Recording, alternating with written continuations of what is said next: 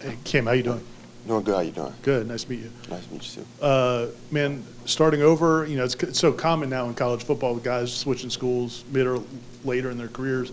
But what's it like? What's it like for you kind of getting a fresh start at a new school? It feels good.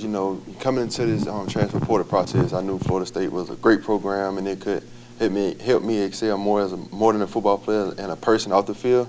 It's a great staff here. Coach Norvell leads the program in a very positive way. See good things all the time on and off the field. So, it was a no-brainer coming from out of the portal when choosing Florida State. Jerry here in front.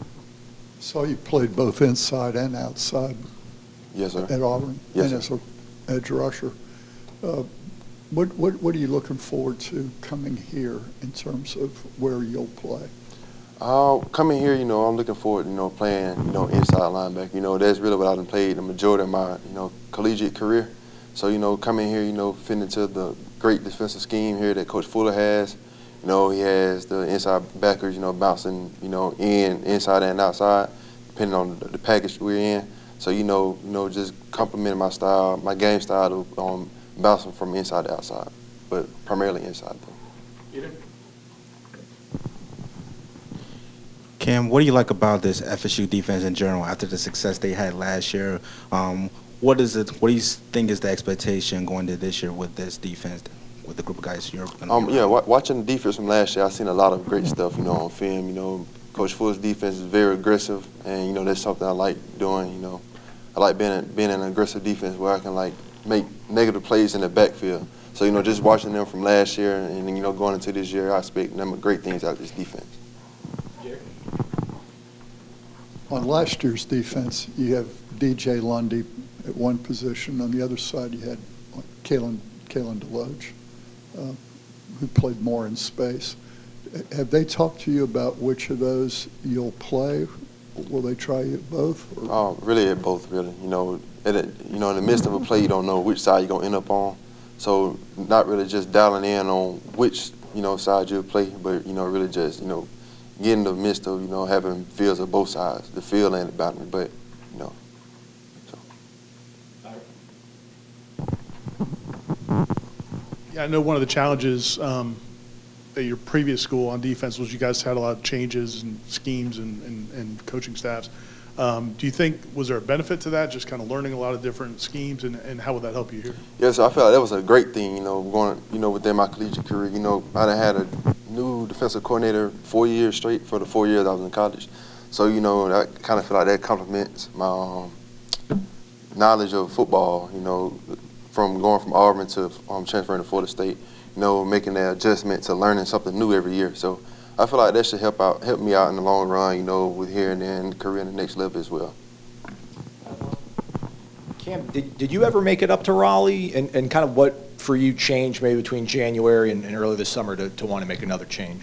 I went up and I just did a lot of, a deep dive into the process of, when you play football and you get them to your, final couple of years in college, you kind of think towards which school is more fit for you and where you can see yourself being more productive in the defense.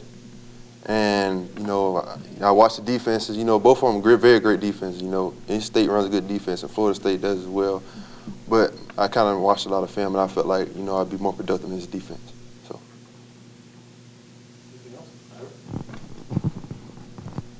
Did you? Who did you talk to during the process in terms of did you talk to any of the current players here about what it's like here, as you were making your decision? Well, I came down in January for an unofficial. You guys may know Keandre Jones. He played in Auburn. We played in Auburn together for 2 years. So, really just going through the process with him. Talking with him day in and day out about things down here, and he told me how good of a program it was, and the people around the program and things like that. So just coming down, seeing it for myself, did nothing but put the icing on the cake. So, but him, and then I talked to DJ maybe a couple of times as well, DJ Lundy. So. Cam, I think a lot of people, when they think of linebacker, they still think of old school throwback guys like a Mike Singletary or something from back in the day.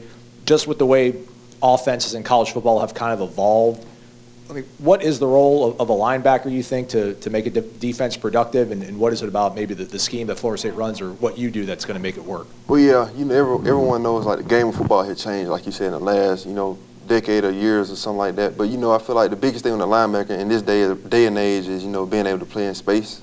You know, you see more of, I could say, more of a passing game. You know, you still got the run because it's football, but, you know, just being able to play in space and, you know, being able to, you know, being versatile in your game, we're playing to the field and the boundary.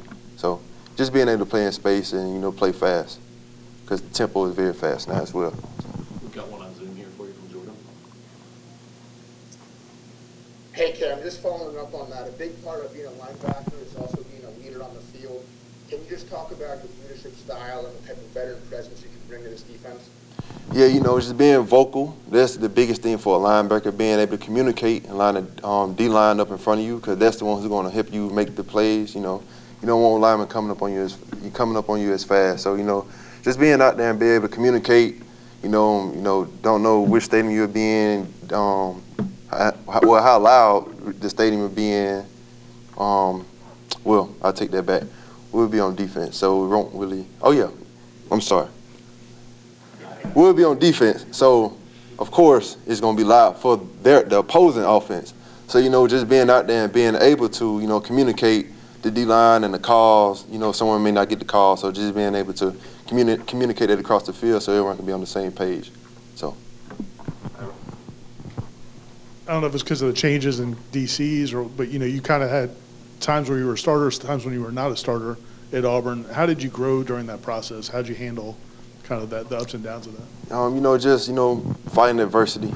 You know, things will be different for you, you know, each year, you know, from the situation I had. But, you know, just going through adversity and just, you know, keeping God first and keeping the main thing, trying to work day in and day out and, you know, not just giving up on yourself. So.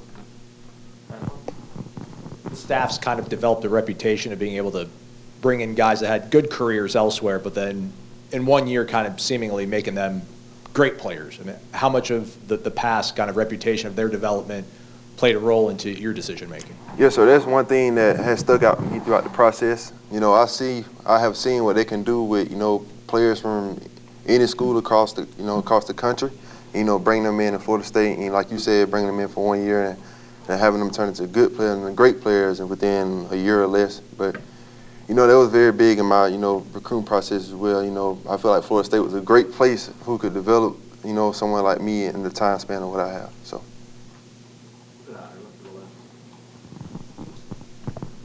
You were obviously busy on Saturdays, but were you paying attention? Were you noticing that Florida State was kind of turning things around these last couple of years? Yeah, yes, sir, I was. You know, I actually watched the first game against LSU, and after I watched that first game, I knew that it was going to be a great season for Florida State. But once it got towards like the middle of the season, around 6 or 7, I was like, Florida State 7-0. I think I was talking to someone, and then that's when you know, everything kind of picked up from there, and then they ended up, you know, finishing the regular season with an undefeated season. So, yes, sir. Okay. Thanks, Neil. I appreciate y'all. Thank you.